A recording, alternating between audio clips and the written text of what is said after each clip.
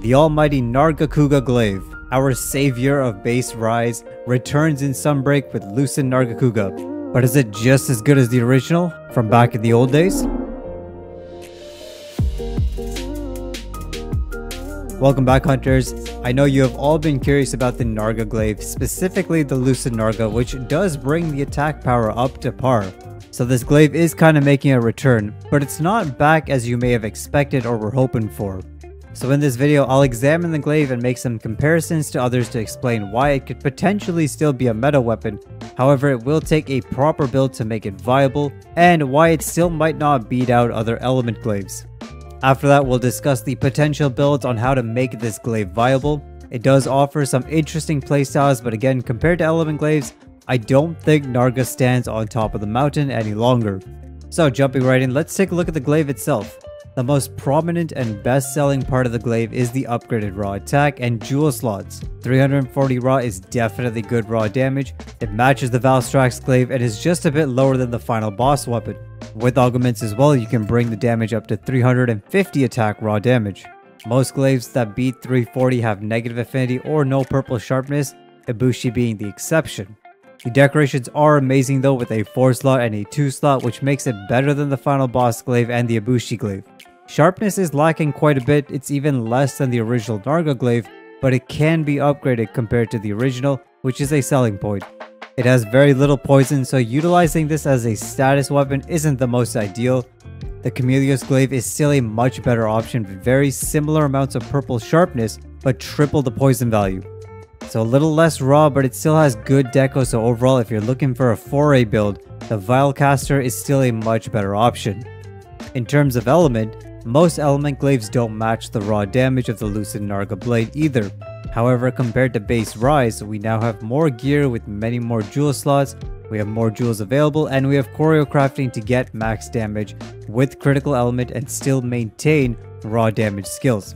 Now, I won't go into too huge details about the calculations, but when you're considering raw versus element, there are quite a few factors involved, including the skills you have. So you really have to compare damage set to set. It's not as simple as saying, is this glaive better than that one? A good assumption in Sunbreak is most element glaives start with a raw 320 and elements close to either 20, 30, or 50. After that, you'll have to consider each build, when do the skills activate, and the realistic nature of actually hitting your attacks when the skills are active. The first Lucent set I provide in this video is a Grinder S set. Now I'll go into more details in the sets portion of this video, but essentially Grinder S actually raises your raw purple sharpness multiplier from 1.39 to 1.53. It lasts for 90 seconds, and that's a huge change if utilized appropriately. When I compared this to element glaives, if I could land my hits at the right moments and utilize the Grinder S skill properly, damage from the Lucent Glaive goes way up, even higher than element glaives with 50 element hitting a element hit zone of 25 on a monster. That's crazy damage, but again, it's only for a limited period of time, and then you have a much longer downtime until Grinder S activates again. So overall, for consistency, an element glaive with 45 element on a build with critical element maxed out on a monster with hit zones 25 or above is still way more worth than Lucent with or without Grinder S. However, when you compare Lucent to typical low element glaives, on monsters with even high hit zones of 20 or 25, Lucent might still beat it out depending on your efficiency as a hunter to be able to hit weak zones consistently and attack when your skills are active. Monsters with weak element hit zones below 20, Narga definitely still shines and is a great glaive to run. So it's definitely a little bit more complex to make a direct comparison and say which one is better than the other. As I noted earlier, for consistency, 45 plus element on good hit zones is always better. For mid elements, it'll depend from monster to monster and your skill to be able to hit those good hit zones consistently. So where that leaves the Lucent Glaive is that it's still going to be really good for a variety of monsters, but any monster with extremely weak hit zones to elements are going to be the definite way to go. So in my opinion, you have two options that you can take. Number one, you lean into that high raw damage and boost sharpness, or number two, you break the sharpness and boost attack with the new Grinder S skill. So let's talk about the Grinder S set first, since I've really been curious about this skill. Grinder S is a skill which boosts your sharpness damage multiplier for a certain period of time after sharpening up a certain amount of levels. With max of this skill, you need to sharpen up 2 levels to get that extra damage for 90 seconds. What this means in master rank is that you basically need a weapon which goes from purple to blue as fast as possible, and then you sharpen back up to purple to get that extra damage. With the Lucent Glaive, you actually have so little white sharpness that this skill becomes pretty viable and a fun playstyle.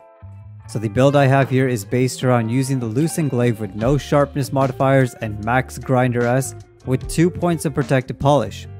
So in action, what this looks like is that you start a hunt and quickly lose that purple sharpness down to blue. I have 3 grinder jewels so you can sharpen really quickly in one animation to get back to purple. After sharpening, you have 90 seconds to damage with the boosted purple sharpness. On top of that, the protective polish kicks in and lasts 60 seconds. Now I've purposely done 60 seconds at level 2 because my aim is for you to start using up that little purple sharpness on the blade in those last 30 seconds of boosted grinder S. So by the time grinder S does wear off, you are already hitting that white and blue, and then you can sharpen immediately to get your extra damage back. So it's actually kind of fun to use. It's definitely different. It's not the original comfy Narga experience we all had in base Rise. But you know, it's Sunbreak, it's 2022, we want something different, and a variety of different playstyles with the Glaive, in my opinion, is a great way to enjoy the game. So a super important note here, you do need to roll the Chakra Greaves and roll the Razor Sharp skill off the Greaves.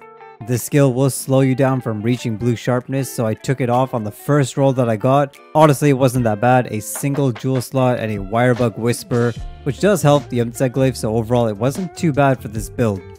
So that's the main part of this build. A couple of extra notes here, my talisman is a Wex 2 with a 4 slot deco. Even a 2 slot would be fine, you really don't need the 4 slot. Affinity does reach 100% when Bloodlust and Agitator are active. Weakness Exploit gives you 50% affinity on weak zones, then you get 15% from the critical eye on the helmet, and 20% comes from Bloodlust. For those of you new, Bloodlust poisons you at the start of a hunt and you have to cleanse yourself by attacking the monster. With enough hits, you clear the Magala virus and your affinity is boosted by 20% for 1 minute, after which you repeat the cycle. The final 15% of affinity comes from Max Agitator when the monster is enraged.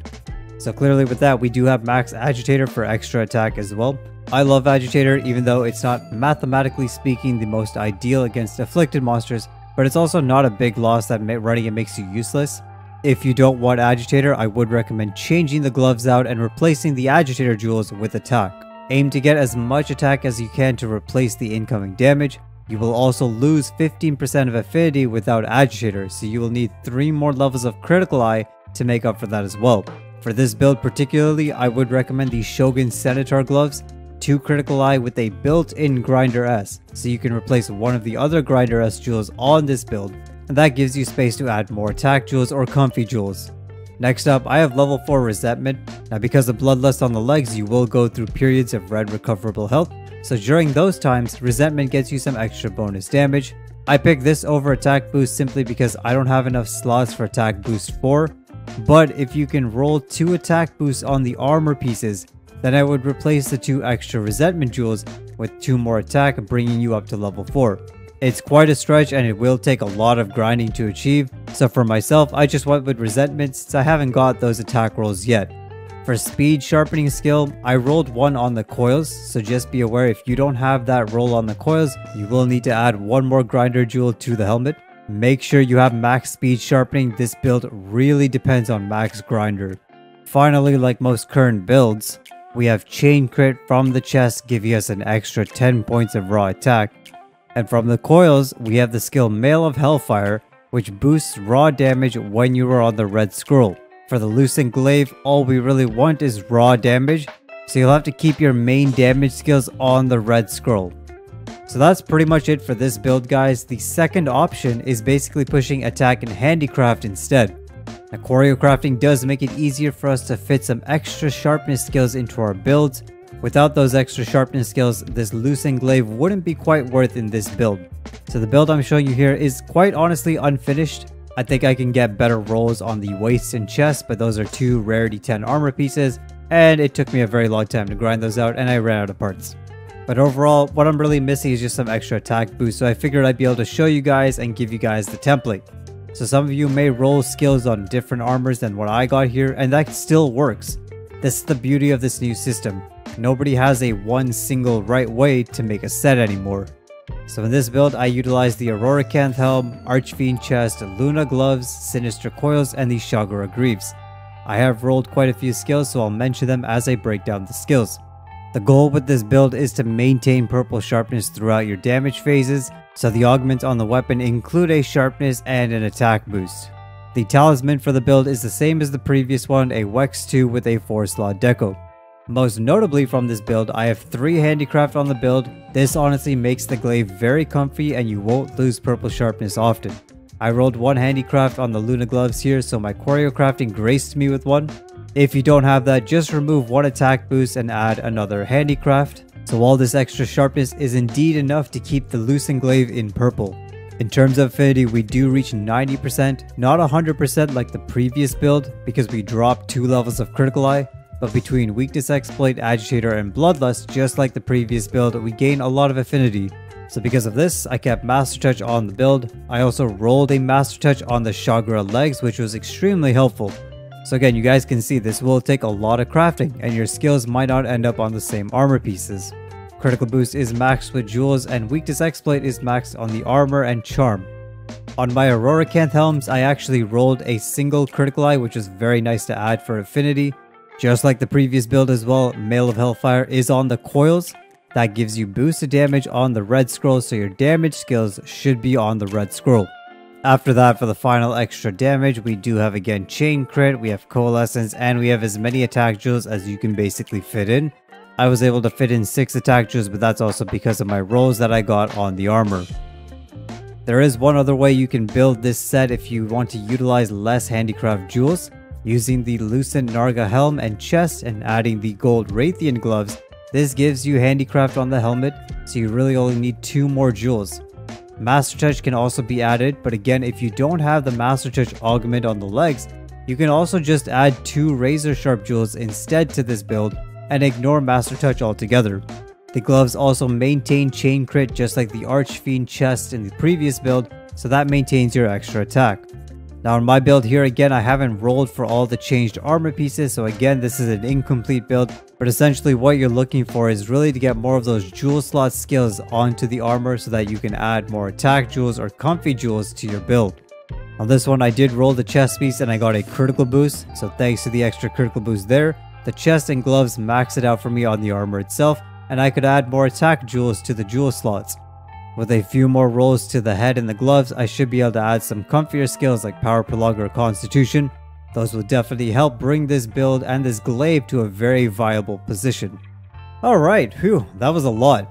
That's it for the Narga Glaive, guys. It definitely isn't as comfy and simple to use as Narga was in base Rise, and Capcom probably did that on purpose. But as you can see, it is definitely a viable option after a bunch of work. The Grinder-S build, in my opinion, is really fun.